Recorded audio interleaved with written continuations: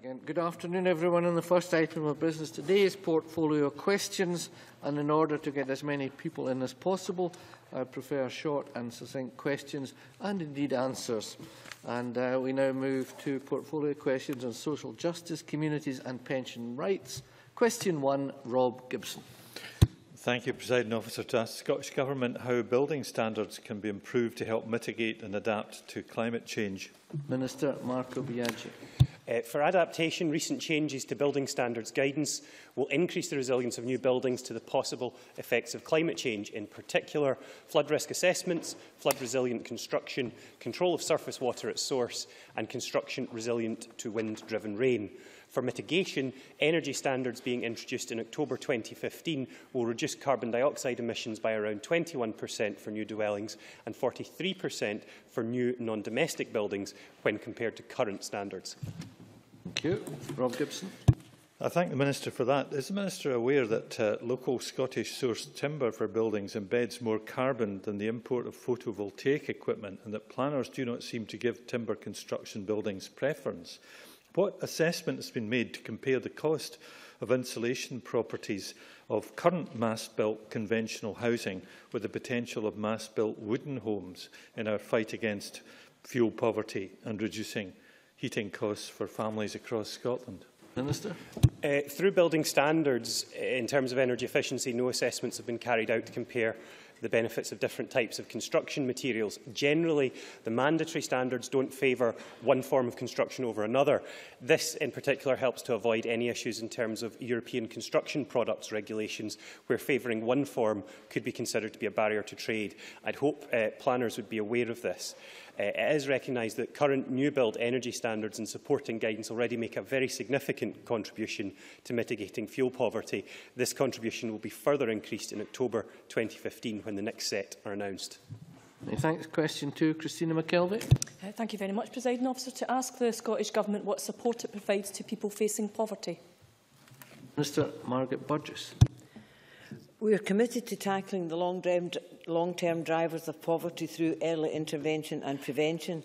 That's why, over the lifetime of this Parliament, we plan to invest over £1.7 billion in affordable housing. It's why we are spending around £250 million on fuel poverty and energy efficiency programmes over a 3-year period. And it's why we've contributed to collective investment of over £274 million in the Early Years Change Fund. Further to this, the First Minister outlined a range of actions to tackle poverty and inequality in the programme for government. As part of that programme, we are having to provide over £104 million of devolved funding in 2015-16 to mitigate the welfare cuts being imposed by Westminster. Thank you. Christina McKelvie. Can I thank the Minister for that answer and welcome all of the measures that she's outlined in that answer? Would the Minister agree with me that local authorities play a very important part in delivering some of these frontline services? And is she as horrified as me at South Lanarkshire Council's proposals to cut things like the COVID befriending services, funding to advice services, teacher numbers, nursery teacher numbers, and now the council leader throwing the toys out the pram and refusing to set a budget when it comes to budget setting time? Minister. I mean, I would certainly agree with Christina McKelvie that local authorities have a responsibility in delivering the services, and the local government settlement is a good settlement to do that. But individual local authorities are responsible for managing their own budgets, and when doing so, they allocate the resources available to them according to local needs and priorities, while at the same time recognising statutory obligations. And we encourage councils to use their resources to address poverty and inequality, and we also encourage them to engage actively with communities in the democratic process of deciding their priorities for spending. Thank you. Ken McIntosh. Thank you, Presiding Officer. Can I ask the Minister if she recognises that 20% that families containing a disabled adult, 20% of them live in relative poverty, whereas for families without a disabled adult, the figure is only 14%. Can I ask whether or not the Minister has made an assessment of the impact of rising care charges on disabled adults in recent years, and in particular whether she promises to get rid of Scotland's unfair care tax? Minister. The Scottish Government, we have previously announced that that's something we're looking at with COSLA in terms of the care charges, but in terms of what this Government is doing to tackle poverty in disabled families and in other families, we've a whole programme outlined, our child poverty strategy, what I already announced to Christina McKelvie and what we are doing in general over the Peace for Poverty. And we are also continuing to do that with our social wage, which is helping families with disabled children and families throughout Scotland. Thank you. Question 3, Alex Fergusson. Thank you, Presiding Officer. To ask the Scottish Government what engagement it has had with Dumfries and Galloway Council and Unison regarding equal pay claims from 2005. Cabinet Secretary Alex Neil. Presiding Officer, equal pay for local government staff is the responsibility of councils as employers. The Scottish Government has therefore not had any engagement with the Dumfries and Galloway Council and Unison about equal pay claims from 2005. Alex Fergusson. Well, I'm grateful for that confirmation, but last week many classroom assistants and special needs assistants in Dumfries and Galloway received notification from their union of a settlement of this long-running equal pay claim that it's been pursuing against the council. Inevitably, in such a rural area, many employees did not hear about the ability to claim, and I've already heard from a number of my constituents whose colleagues will receive sums ranging from a few £100 to several £1,000, while they will receive nothing and have been told by the council that any further claims will be time-barred. Now, I'm sure the Cabinet Secretary will agree with me that this is not fair and it's most certainly not equal. So can he tell me if there are any steps the Government could take to intervene in this situation? And I also wonder if he'd agree to meet with me to discuss it. Secretary. Presiding Officer, I absolutely agree with the member, and indeed in my own area, North Lanarkshire Council, a Labour controlled council, they have spent thousands of pounds fighting the workers, fighting for equal pay. It's outrageous.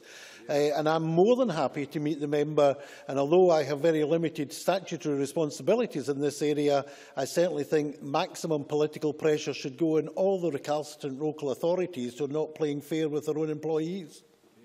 Many thanks. Question 4, Elaine Murray. Thank you, Presiding Officer. To ask the Scottish Government how it will support town centre regeneration in Dumfriesshire in 2015-16. Cabinet Secretary Alex Neil. Presiding Officer, we published the Town Centre Action Plan 1 year on report last November. The report was debated in this chamber and sets out the range of actions we as a government are taking to support town centre regeneration. This includes expanding Fresh Start rates relief for small businesses, increasing opportunities for town centre living and agreeing the Town Centre First principles with COSLA. Local authorities are best placed to respond to the local needs of their communities and to work with them to develop the right vision for the town centres. The Town Centre Action Plan sets the conditions for this to happen. We call on the wider public, private and community sectors to take action to help address issues faced by our town centres. Dr Murray. I thank the Cabinet Secretary for his reply. Regeneration initiatives involving community groups, housing associations and the local council are all underway in several towns and villages in my constituency, but I note that none, for example, have been successful in achieving funding through the Regeneration Capital Grant Fund. Can the Minister advise what support is available from Government to support regeneration in smaller communities and what opportunities it provides to enable good practice in achieving funding to be shared? Presiding Officer, I think one of the most successful initiatives ever undertaken by this Parliament that had unanimous support was the Town Centre Regeneration Fund, which spent £60 million, including in a number of projects in Dumfries and Galloway. And I ideally would like to rekindle that kind of project. Unfortunately, because of the capital cuts from Westminster, we have been unable to do so. But having said that, there are a range of funds, depending on the nature of the projects, which local groups can apply for, and I'm happy to ask my officials to send the member a list of all such funds that may be available for application. Thank you. Margaret McCulloch. Thank you, Presiding Officer. The Scottish Government previously indicated that both the New Start and the Fresh Start relief schemes could support town centre regeneration. Yet, in a written question, I was told that data on the uptake of those schemes is not held centrally. How is the Government monitoring the effectiveness of the New Start and the Fresh Start schemes? Thank you. Presiding Officer, as with normal with all of these schemes, from time to time we do a full-scale evaluation, and we'll do that in cooperation with the local authorities involved.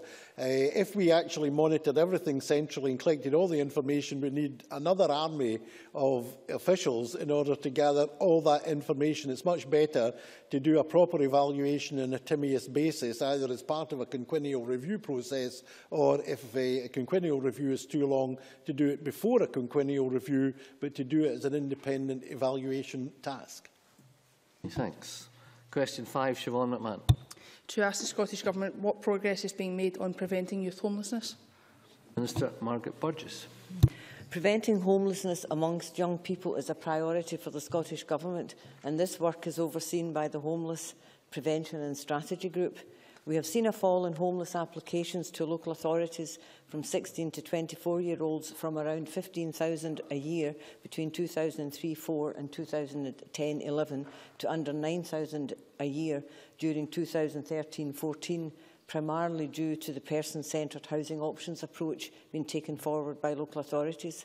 The Scottish Government also provides funding for a range of third sector projects working to prevent homelessness amongst young people. The Minister will be aware that family breakdowns, addiction issues and mental health problems are most commonly behind youth homelessness. There is also an employability challenge for young homeless people as there is a perceived stigma attached to being homeless. Can the Minister outline what housing advice, information and support is being provided to these young people, particularly those who have been in care, to ensure their complex needs are being met? And in addition, what steps are the Scottish Government taking to improve the significant obstacles to employment, training and education which young homeless people face? Minister. Yeah. I think Siobhan McMahon outlines very well some of the difficulties that young homeless people are faced with. And the Scottish Government, that is the purpose of the housing options approach, is to look at the individual. It's a person-centred approach to look at all the circumstances around homelessness and that could prevent them being homeless.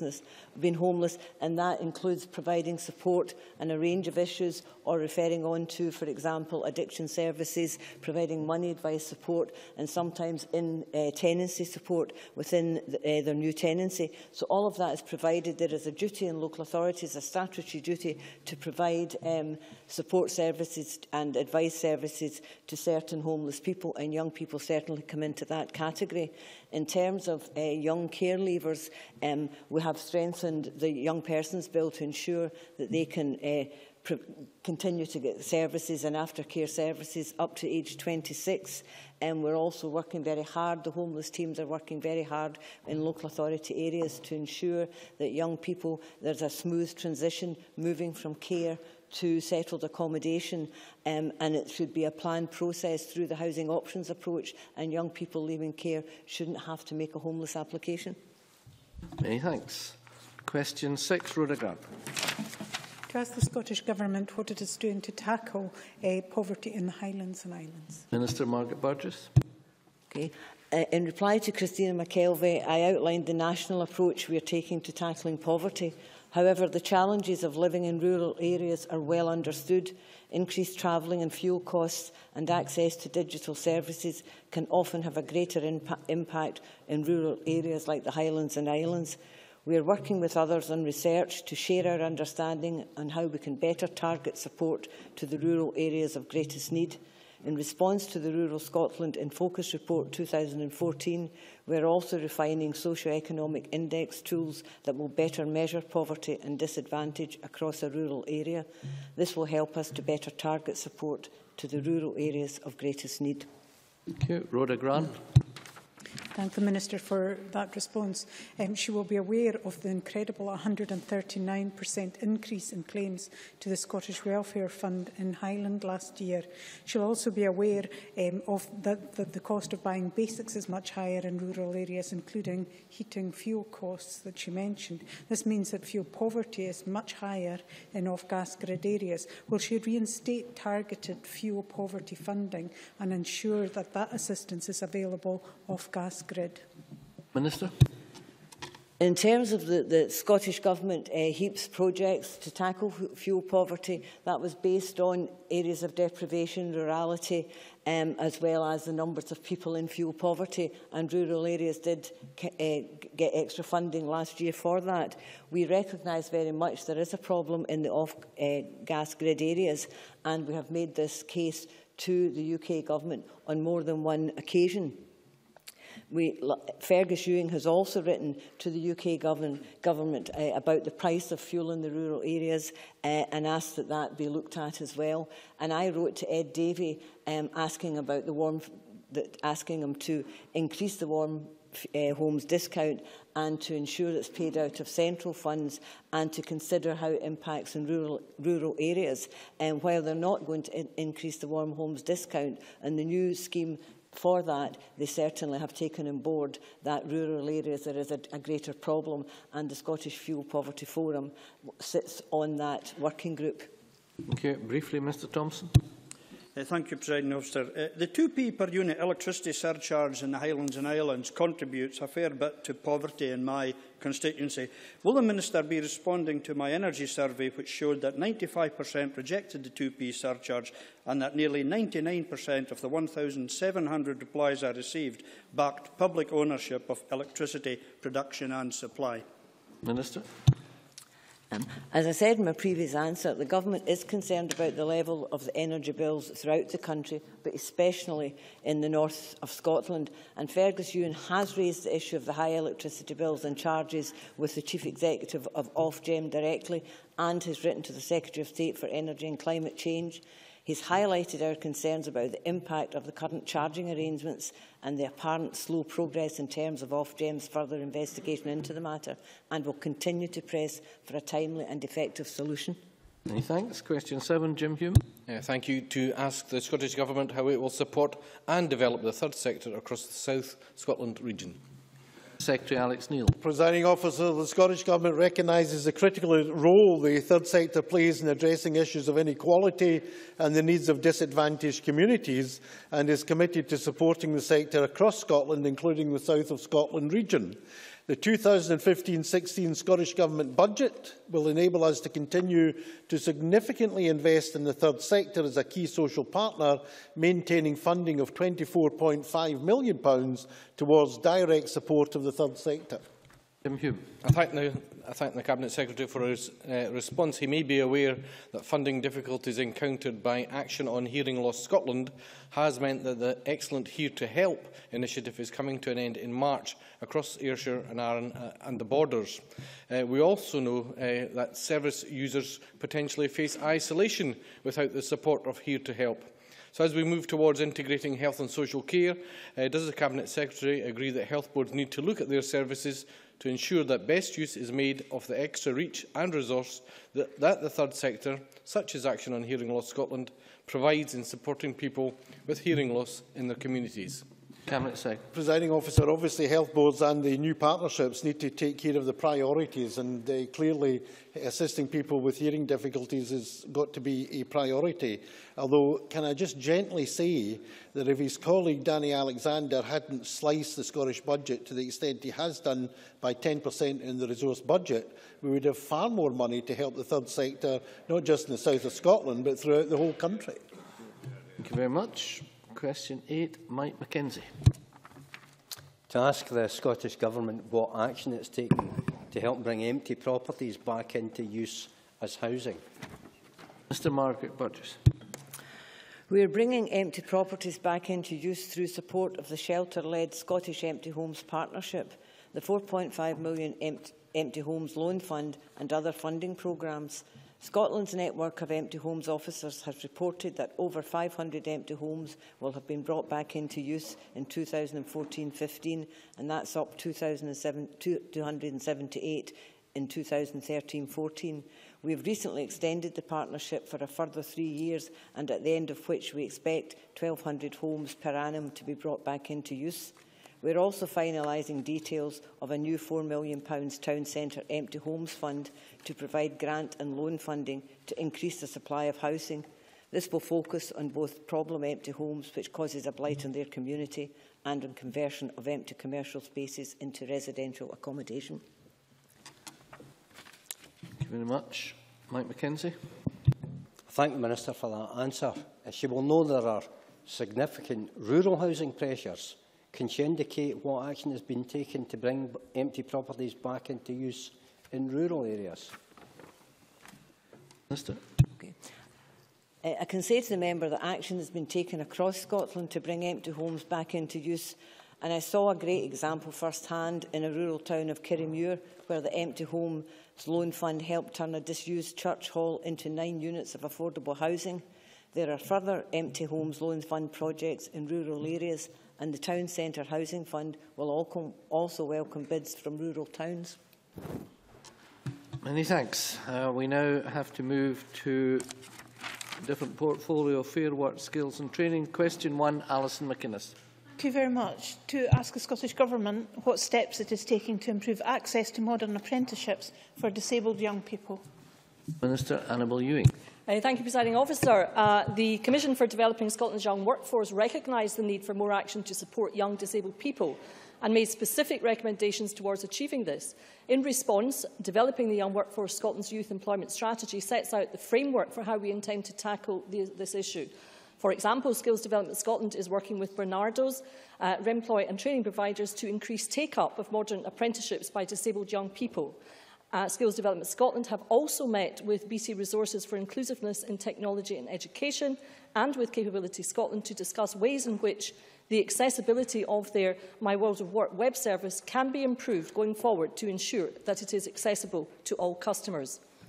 Alison McInnes. I thank the Minister for her answer. I would note that with less than 0.5% of modern apprenticeships secured by disabled people, we have a long way to go. The Commission that the Minister mentioned also highlighted that the learner journeys of young disabled people are often disjointed and can take a long time to complete.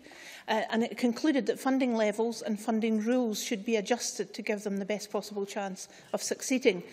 Will the Minister update us on what adjustments have now been made to those funding levels and funding rules?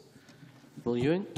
Well, I would say to the member that the specific recommendations incorporated in the refreshed youth employment strategy are being actively worked upon. And I mean, it may interest the member to note that there are a number of funding streams, so some £3 million has been allocated directly in response to the recommendations of the Developing Scotland's Young Workforce to address wider underrepresentation across our employability programmes.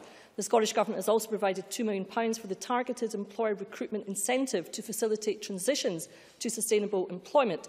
There is also, of course, Presiding Officer, the Community Jobs Fund, which the Scottish Government delivers in partnership with the SCVO, which creates targeted opportunities for those who face additional barriers to employment, including those with a disability. I would say to the member that, of course, there is always more that can be done, and the Scottish Government is determined to do all that we can to improve access on the part of disabled people to apprenticeships and therefore to the world of work. Many thanks. Bob Doris. Thank you, Presiding Officer. Ministers outlined the Scottish Government's plans to tackle underrepresentation on the Modern Apprenticeship programme. But does she agree that what disabled people crucially need is adequate money to live on in the first place, and therefore continuous welfare cuts from successive UK governments are holding back disabled people completely? Minister. I would say to the member that it is clear, and as a former member of this Parliament's Welfare Reform Committee, that the UK Government's changes to the welfare system are continuing to cause hardship for a significant number of people in Scotland, with disabled people suffering disproportionately. That is unacceptable, Presiding Officer, and whilst the Scottish Government will continue to do what it can to help those most affected, it is clear that whatever the exact nature of the powers that may come to this Parliament, they will come with a 20% cut across the board imposed by Westminster. Sadly, Presiding Officer, for the Westminster Party, spending £100 billion on new nuclear weapons takes precedence over providing a safety net to some of the most vulnerable people in our country. Thank you very much. Question 2, Mary Fee. Thank you. To ask the Scottish Government how it will roll out the work programme once it is devolved. Secretary Rosanna Cunningham. Following the publication of the UK Government's command paper, we are taking forward discussions with the UK Government through the Joint Ministerial Group on Welfare on the devolution of the work programme and the other employment services currently contracted by the DWP. Meaningful devolution of those services could indeed provide an opportunity to offer far greater support into work for the unemployed, and especially those who face the greatest barriers to work in Scotland. And once we have greater clarity from the UK Government on the details of its legislative proposals, we will engage with colleagues across the Chamber and civic society to ensure we maximise the opportunity that is therefore afforded within our future services. Mary Fee. Can I thank the Cabinet Secretary for that answer? And as the Cabinet Secretary will know, many companies are desperately looking for young people to work in the science, technology, engineering and mathematics sectors. So can the Cabinet Secretary tell me how the work programme can be used to boost opportunities within STEM? Secretary. Well, with the greatest of respect to the member, we don't yet know what will be available to us within the work programme and the devolution thereof. And the things that she is discussing will be a matter for us to consider once we are aware of exactly what is going to be available. At present, it does look as if what is proposed will only be in terms of the longer-term unemployed, those over a year, and there are some restrictions in terms of the disabled as well. So until we're actually aware of what we are going to be able to do in terms of powers, it is very difficult to answer specific questions, but I have given a commitment to come back to this chamber once we know the detail and to engage with people on specific aspects. John Mason. Thank you. I wonder if we can have any guidance as to what scope the Scottish Government has to go down a different route from Westminster, given that the work programme contracts, as I understand it, have been extended despite the Smith Commission recommendations. Well, in some senses, my answer to the member is similar to the answer I've given to Mary Fee. There does look as if there may be some scope to redesign services for the long-term unemployed in Scotland, which would better align future delivery with the government's policy objectives. But limitations do, as we understand at present, currently exist, primarily conditionality and sanctions, which will remain reserved to the UK Government. The UK Government command paper, for example, limits the devolution of contracted services to those lasting over a year, which appears to unduly restrict the further devolution of any services. So we do continue to discuss the position on the work programme extension in Scotland through the Joint Ministerial Welfare Group. We will press for a resolution which meets the needs of the unemployed in Scotland and does deliver the spirit and letter of Smith. But it is a little premature for me to be able to go into the detail that members undoubtedly want to know. Question 3 in the name of Jamie McGregor has not been lodged. A satisfactory explanation has been provided. Question 4, Mark Griffin. Thank you, Presiding Officer. To ask the Scottish Government whether it plans to establish a future jobs fund for Scotland. Secretary Rosanna Cunningham. This Government has already invested in a wide range of employment initiatives which are available from day one of unemployment and are directly helping to move our young people into sustainable employment opportunities. Through Youth Employment Scotland Fund, we are providing support in partnership with local authorities to move 10,000 young people into sustainable employment, and through our Community Jobs Scotland programme, we have supported over 5,000 young people into job training placements in the third sector. As the Chamber is aware, we also recently published the Developing the Young Workforce Scotland's Youth Employment Strategy, which presented our refreshed youth employment strategy. Given all of this work, there are no current plans to establish another jobs fund in Scotland. Thank you. Mark Griffin. I thank the Cabinet Secretary for that answer. I would ask if she is aware of North Lanarkshire Council's youth investment scheme, where the Council have invested £7.5 million over the past 3 years to secure 5,000 jobs for young people in my region. Does the Scottish Government have any plans to investigate the success of North Lanarkshire Council's scheme and have any plans to roll out across Scotland? I would always want to investigate any schemes that are brought to my attention, because it is important, if we see successful schemes, and by the sound of it this one may very well be, that we consider whether there are lessons that can be learned in other areas. But of course, that is a decision that local authorities can take, and other local authorities are equally as able to look at the success of that scheme and consider it for their own areas, as well as the government looking at it. But I will engage with the member on the specifics of that if he wishes to discuss it further. Many thanks. Question 5, Nanette Milne. Thank you. To ask the Scottish Government for progress it's making on implementing the recommendations of the Commission for Developing Scotland's Young Workforce. Cabinet Secretary Rosanna Cunningham. We are making good progress against the milestones set out in our implementation plan, Developing the Young Workforce, Scotland's Youth Employment Strategy, which of course was published in December 2014 and which has already been the subject of some of my responses. I'm particularly looking forward to the inaugural meeting of the National Advisory Group tomorrow, which I shall chair jointly with Councillor Douglas Chapman, COSLA spokesperson for Education, Children and Young People, and where we will discuss progress. I thank the Cabinet Secretary for that answer.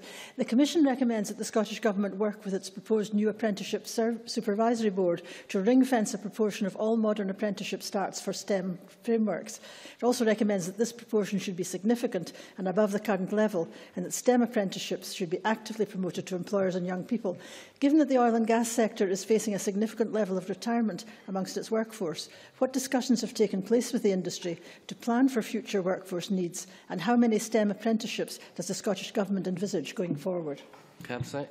Well, the delivery of apprenticeships in Scotland, of course, requires a partnership to take place between employers, colleges and schools. And STEM apprenticeships, engineering apprenticeships, IT apprenticeships are all something to which we afford a great deal of priority. As the member is aware, there are a great many conversations taking place at the moment in respect of the situation in the north east of Scotland. And it is important, I think, that all employers, including those in areas such as the north east, engage actively in the work that we are doing, because apprenticeships require employers to take on the apprentices, but also employers to continue to offer jobs. The specifics of the regional difficulties that can arise, such as have arisen in the north east, I hope will also be addressed through our Invest in Young People groups, and I hope at some point in the near future to be discussing a regional one in respect of the north east of Scotland, and that will be a prime area of discussion there.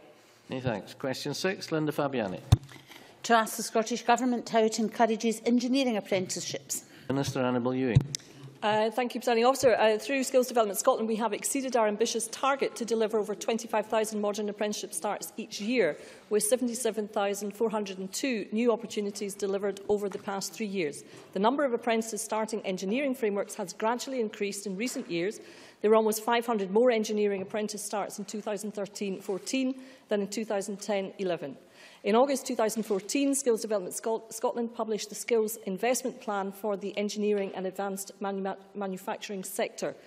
Developed in partnership with industry, the Skills Investment Plan provides the necessary blueprint for addressing skills supply issues within the sector, including a specific action to better meet employer demand through the promotion of modern apprenticeships in engineering.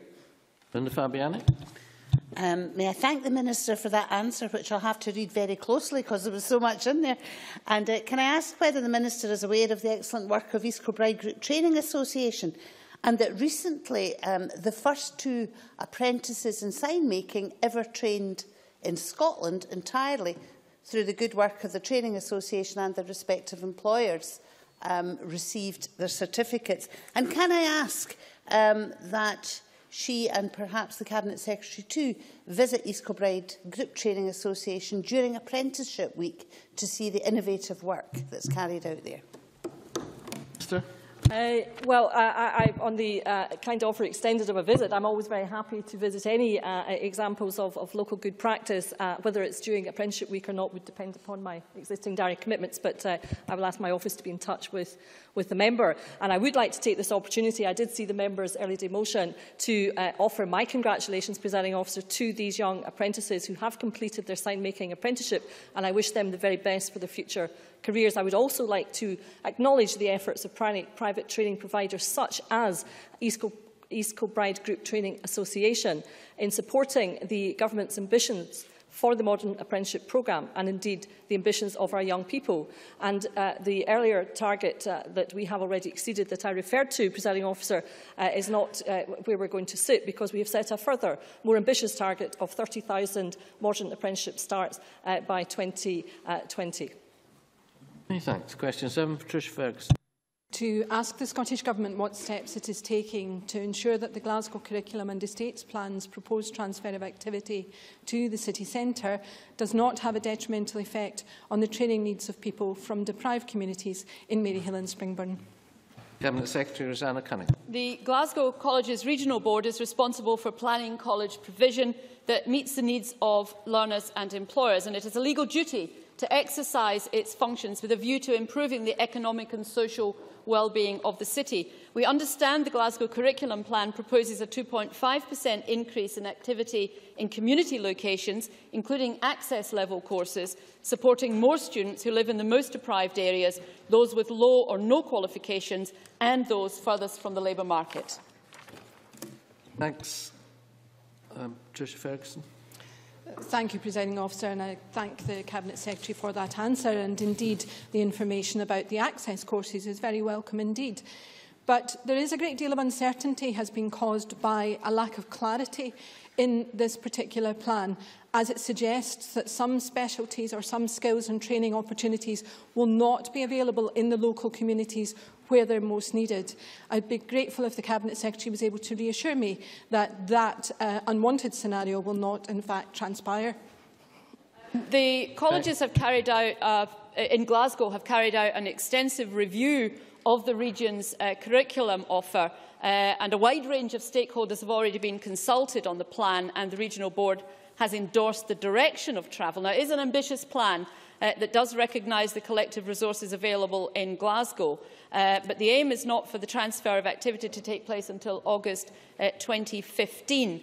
There is a huge opportunity for college education in Glasgow to be the jewel in the crown, and it's important that the many positives for learners and employers aren't overshadowed by difficult questions such as being raised by, quite rightly, by the member. But overall, colleges have always delivered very strongly for deprived communities in Scotland. So I'm hoping to be able to reassure the member that that will continue to be the case in Glasgow. Students from deprived areas do benefit from free full-time education and record bursary support. And the results for colleges do speak for themselves. Two-thirds of those from the 20% most deprived areas studying for recognised qualifications at college successfully completed their course, up on 2012-13, and the latest figures show that 26.6% of students do come from the 20% most deprived areas, and that's the backdrop against which the particular plan that the member is talking about will be set. And I would hope that fairness will always be a major consideration, regardless of what aspect of the rollout we're talking about. Thank you. Question 8, Claire Adamson. Thank you, Presiding Officer. To ask the Scottish Government what it is doing to promote the IT industry as a career choice. Secretary Anna Cunningham. An underpinning theme of the ICT and Digital Technologies Skills Investment Plan, which was published in March 2014, is to raise the profile of careers in the IT sector. To help achieve this, Skills Development Scotland is working in partnership with the industry on a multi-channel marketing campaign aimed at highlighting the opportunities available through a career in IT. This campaign will begin in spring 2015 and will complement the wider careers information, advice and guidance already available through My World of Work, and I hope that answer is also of interest to Nanette Milne. Many thanks. Claire Adamson. Thank the Cabinet Secretary for her answer.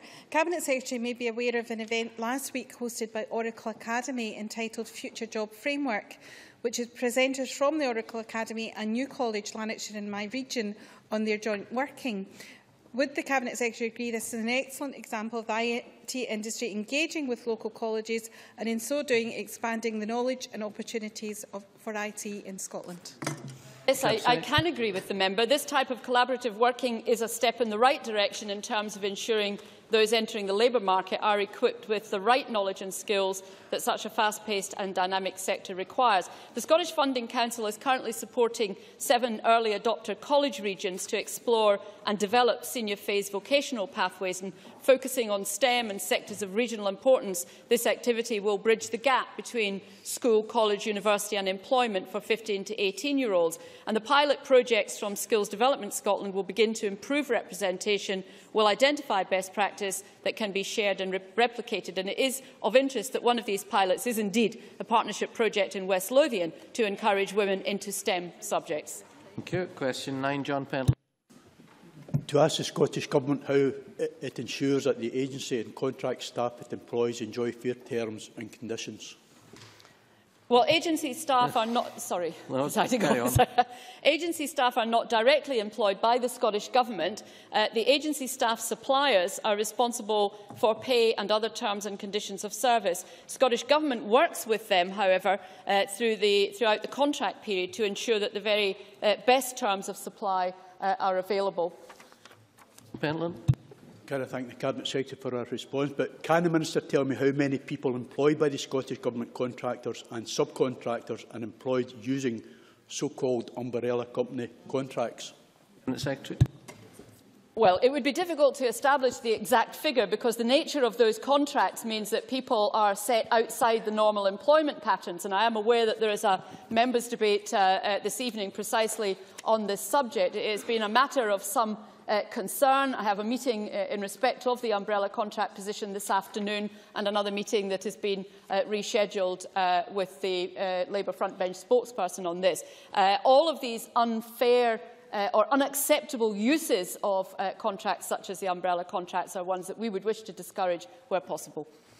Thanks. And that concludes portfolio questions. And it's now time to move on to the next item of business, which is a debate on motion number 1226 in the name of John Swinney on the Budget Scotland number 4 bill.